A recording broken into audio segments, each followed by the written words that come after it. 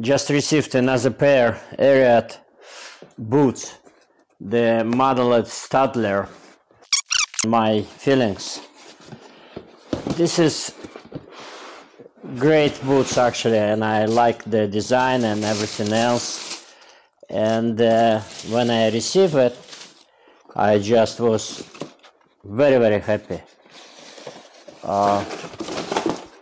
So you can see this is beautiful quality.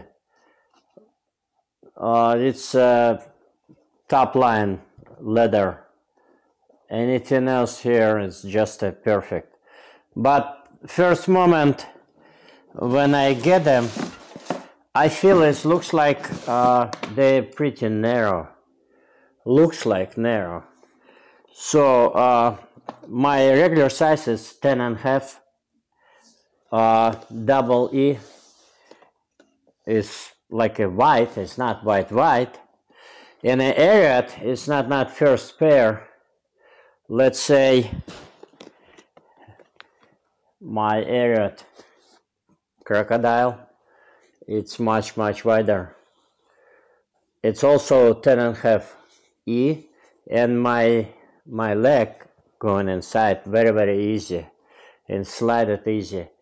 What I found here, this part, it's made in different way. Same thing, I have a couple more pairs. This is Takova, beautiful python skin boots, and also 10.5.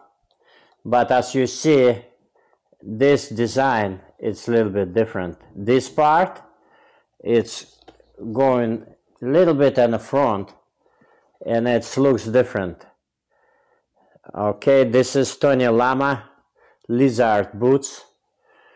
This is all 3 pairs. It's left right now. It was more, but I sent a couple pairs back. So now about this Ariat boots. When I tried to squeeze in, it was practically impossible. I just couldn't even squeeze in this part. I can actually try. This is my regular socks. No white, no. So I don't want to damage anything, but that's the point where I cannot move anywhere. Even if I very much pushed, I just don't want to make any damage that boots. And it's visible very narrow, this part, and this looks like go like comparable to any other. So see this different? This is more steep and this is more flat. That's a story about these boots. But if talking about quality or details, these boots, it's just incredible. And tech step button here, very good. And I like design. I like that square narrow toe.